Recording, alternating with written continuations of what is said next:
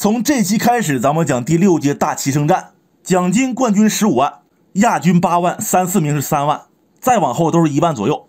一共邀请了16位高手，按等级分顺序来的，采用的是单败淘汰赛，一局定胜负。今天这盘呢，红方是特级大师申鹏，黑方是王天一。这是盘慢棋啊，每方40分钟，走一步加20秒。开局申鹏特大走当头炮，老王跳马，红方跳马，黑方出车，红方出车，黑进3卒，红进3兵，黑棋正马，中炮屏风马进3兵，继续红方跳边马，黑方进边卒，红方走成5七炮，对手呢就外马封车，前期都是按谱来的，红方横车，黑方补象，进车过河，老王再把这局从胡同钻出来，申鹏特大也得出车啊，黑方对车，红棋就换了，吃卒也行，红方退了一步炮，黑方就补士，红进中兵，黑跳马。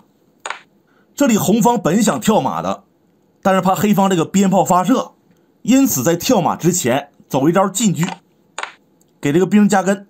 那黑方这炮在这没用了，先退一步，红棋跳外马，老王冲边卒过河，红方吃掉，黑方车出来，申鹏特大把卒踩掉，外星人此时走了招平炮，这乍一看要打马，实则不然。往下看，红方平车保住中兵，黑棋打马，平炮守住，黑方把车闪开，哎，他准备进炮来打车了。红方觉得没事儿，其实还是应该管，比如说拆中炮啊，这还有攻势呢，把上面那个马往回一蹦，是不是就很厉害了？而且你打车呢，红方可以退一步啊，就不用冲兵拆炮架了。好，看一下实战，红方没在意，就补个士啊，黑棋打车，这咋整？不想死，只能送兵了。那老王可就荡起双桨过河了。此时红方平车要吃马，马一逃炮也没啊，随手棋肯定是退车保马，天一是吃中兵。慢棋嘛，有的是时间考虑啊，他想来一个先棋后取啊，红方要是吃马，黑方可以吃兵捉双，红棋必然会踩中象吧，黑方压死，这中象呢红方还不敢打，你要一打黑方往这边乘势，这炮怎么出来呀？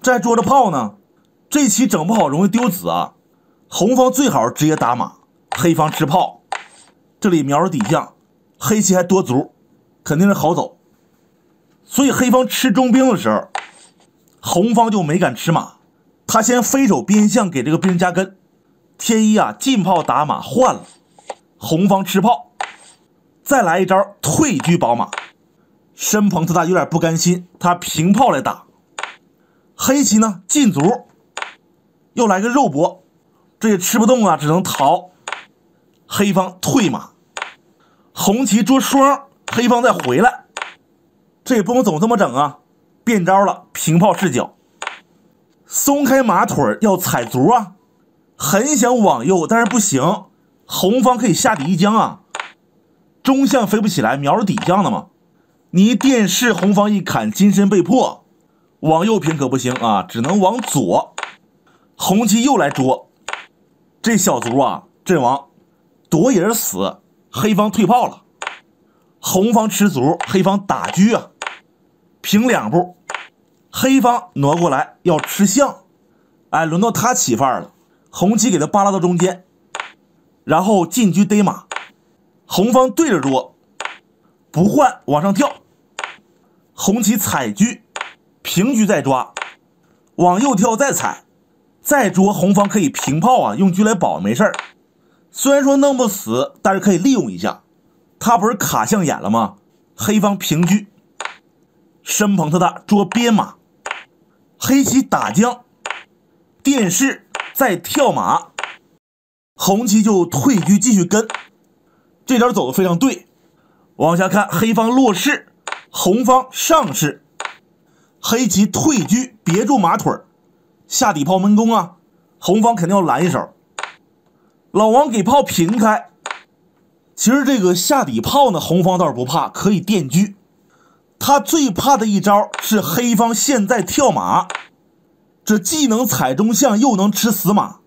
红方这车不敢乱动，你抓他，红方吃马，这个车一平，下底炮闷死了。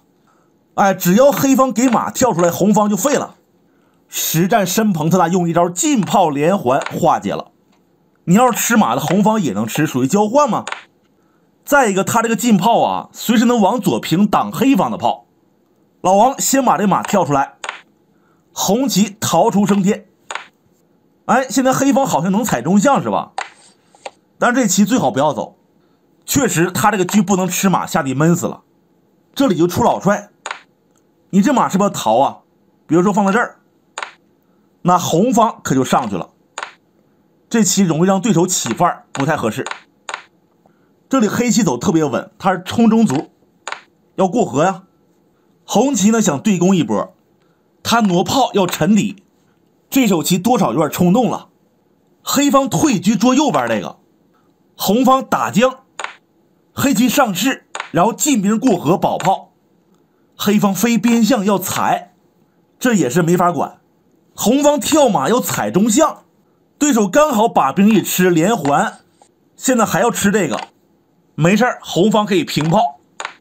要是吃了，最起码丢车啊。黑方沉底炮一将，红棋可不能垫车啊，黑方可以跳马。你要是称士的话，黑方再吃炮来得及啊。等你出老帅，黑方再捉马，咋走黑方都合适，不行。当时就垫的象啊，这是对的。黑方用车砍了，红棋出帅，黑方退车用炮将，红棋往上走。这里要是吃马的话，那就变成一车换双了。红方打将，黑方垫车，折腾完和棋倒是有概率，但是想赢没门了。不过天一也不是急性子，就先出个老将呗，还是要吃马。红方打将上将，再来一手退炮，要是敢吃马就平炮打死车。最后一步，黑方跳马挡炮，一招毙命。走完之后，申鹏他认输了，他这马没有点。比较好的是这样，那黑棋又踩士将呗，红方挑了，黑方吃马。虽说没丢子啊，但是红方家里已经是防倒误他了。